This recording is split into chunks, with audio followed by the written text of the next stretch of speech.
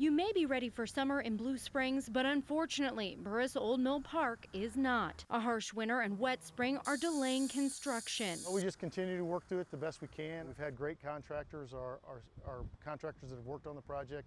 They've worked diligently through the winter months as well as in mud through this spring, trying to get it to where it's at today. The inclusive park with a splash pad won't open in time for Memorial Day. Doval says the $3 million project should open in about 3 weeks. If we could get 4 or 5 dry days in a row to where we could get things dried out a little bit and get some of the paving and landscape work done, then we'd probably be in a lot better shape. Across the state line in Prairie Village, it's a similar site at the intersection of 91st and Knoll. The new Meadowbrook Park won't be able to open until June 22nd. It is challenging for us, but we're rolling with it. This is Kansas. We're used to the change in the environment.